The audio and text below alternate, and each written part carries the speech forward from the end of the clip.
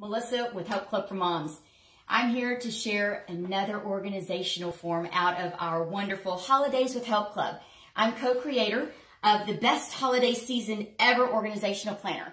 And so two of the topics that we're going to cover today is our cleaning compass, and I'm going to show you what a printed version looks like. It's nice and pretty. You can actually print these out from our website, and they are in your book. Each one of the forms that we have, which there are 9 in total. So this is just the second and third of more to come.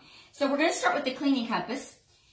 And I'm going to go over the basics of the cleaning compass, but I do want to encourage you to, or let you know that feel confident that we've written all the instructions, a nice instruction guide for each one of these tools.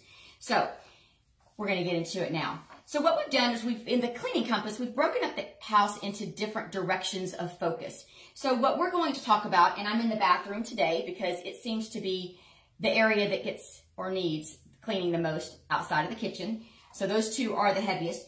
But what we did was we broke down the house into 5 different areas. So let's say we're going to be taking the bathroom, which are the wet spaces. So it could be your bathroom, your laundry room, or any other room that you have that falls into that category. Feel free to adapt these to your home as well. But what you're going to do is each day, so you write down the direction of focus, the area, and then you write down each day what you would like to accomplish in a task for that area for cleaning. So we've broken it down to 3 different categories: your Focus 15, Fundamentals, and the 5 o'clock pickup, which you're going to be familiar with because we talk about this a lot in our mom tips on caring for the home. But the Focus 15 was an amazing idea that I got from Emily Barnes years and years ago on setting your timer, however you want to do it, on your phone. But this does help your kids be a part of this as well. And you can beat the clock if you want to. But whatever task you're going to do, you get it done within 15 minutes. And you would be amazed at how much you can get done in 15 minutes, even cleaning the blinds or the baseboards. The fundamentals are the everyday things that you really don't have to think about or time. They're things that you have to do maintenance-wise. Maybe cleaning the, swishing the toilets. That has to be done pretty often if you have a house, many kids in the house. And then, of course, the 5 o'clock pickup.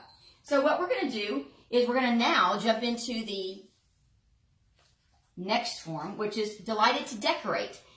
We're doing this one with the cleaning compass because they're structured the same way. We divided them up to the area of focus, and with the holidays coming up, hopefully this will help you be a little more organized and also get the family in on decorating the house.